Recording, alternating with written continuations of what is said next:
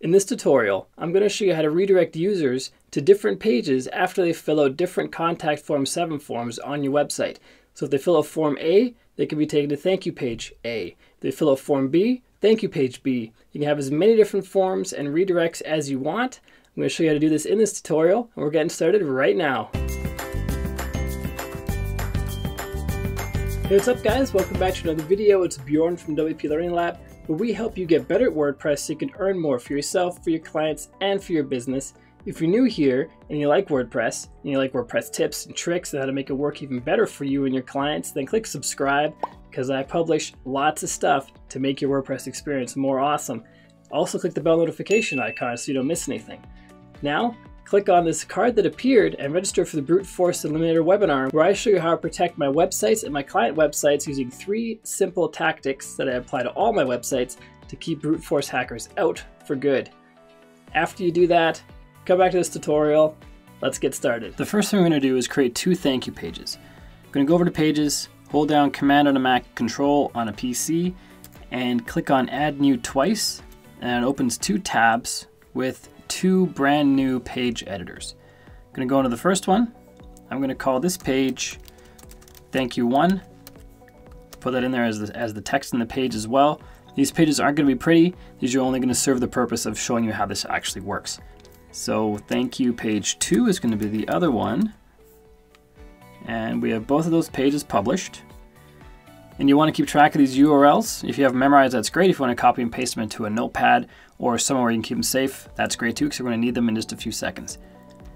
Now that we have these pages created, we've got to create some contact forms. I currently don't have any on this site. So if you already have contact forms that exist, that's great. We'll get to that in just a second. For those of you who don't yet, I'm just going to create a new contact form using the Contact Form 7 plugin. It's going to click on Add New, and it's going to pre-populate a form for me, which is going to be good enough for my needs right now. So I'm just going to call this Basic Form 1, save it, and I'm going to add another one. I'm going to call it Basic Form 2, and then save it. Now I'm going to create 2 more pages. I did that hold down Command and Control trick again, so I've got 2 new page editors, and this is where my forms are going to go. So Basic Form 1 is going to go here, Basic Form 2 is going to go here. And to get the forms on there, you can either copy the shortcode from here or go right into Contact Forms, where you see a list of all your forms and all the shortcodes. So we're going to copy this first one, Basic Form 1 code, into the Basic Form 1 page, paste it in, publish it. Same thing for number 2, copy it into Basic Form page 2, publish it. Now if we go and view these pages, we will see we have the 2 basic forms on there. And when we submit them or fill them out, I'm just going to fill them out right now. And then we click on Send, we get a thank you for your message. It has been sent. But what we're going to do is have that redirect to a thank you page instead of getting this message here. So to do that, we go back into our admin, go to Appearance and then Editor. You can also do this through FTP or through the file manager in cPanel. We're going to find the functions file. I'm just pressing Control or Command F, looking for functions.php. Click on the file name to open it. Now we have the file open. There's a whole bunch of functions in here. You can go right to the bottom, right after everything. Hit return a bunch of times so you have some space to work in, and copy and paste this code that is found on the blog post that's linked to in the description. So I'm just going to copy it, paste it in here. And this code is basically adding a function to the WP_footer hook. The function is called this. You can name this whatever you want, as long as this name matches this name right here. So when this hook appears, we're calling this function. The function is outlined in here. And it basically says we add a document listener, we listen for this event, WP CF7 mail sent. So to get this ID, which we have to do first, we're going to go to our form shortcode. This is Basic Form 1. We see the ID right here is 936. Just going to copy that, paste it in here, And the redirect URL right now is thank you page 1.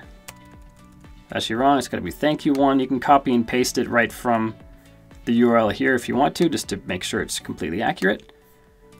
Then we're going to click on update to update the functions file. Come back out here, refresh this page. It's going to fill out the form again really quickly. Click on send, and if everything went well, we're going to be taken to the thank you page. Let's go to thank you message here, and then we go to the thank you page just like we're supposed to. Now the contact form, basic form 2, this will not be redirecting yet because we don't have that set up. So just to show you how this can work, you can have one form redirecting to a thank you page and other forms not, if you don't want them to. So this one, we just get the thank you message. The page is not reloading, it's not being sent anywhere. This is all you get. So to get this to work on multiple forms, all we have to do is come in here, copy and paste this if statement, and we're just going to put it in here a few more times, 2 more to be exact. We can't always have it say if though, we need to have, the first one's got to be an if and then else if, with a space between those 2 words. And the last one is just going to be else. And we can delete the condition. We can delete the action. It's going to have a comment in here called, or written as do nothing. Then we're going to get the ID from the second form. We head over to our form builder, copy the ID, paste it in here. You need to update the destination URL. And now we have code that hopefully will function. This first statement, just to recap, is going to check if the form has that ID. If it does, we're going to be redirected to this URL. Else if can be read as or. So if this is not true, but this is, the form ID is 937, we'll be redirected to this URL. If neither of those are true, we're going to have do nothing. If you only have 2 forms on your site, then but one of these will always be true when a form is submitted. If you have more forms, you can have as many of these statements as you want. If you wanted to add more, you would add more else ifs. So you'd add another else if in here, and add a new form ID, add a new URL here, and then you can add as many as you want, but you always end with an else, and it's quite often do nothing, which is just the default case. If none of these are true, this will happen, and quite often it's just nothing.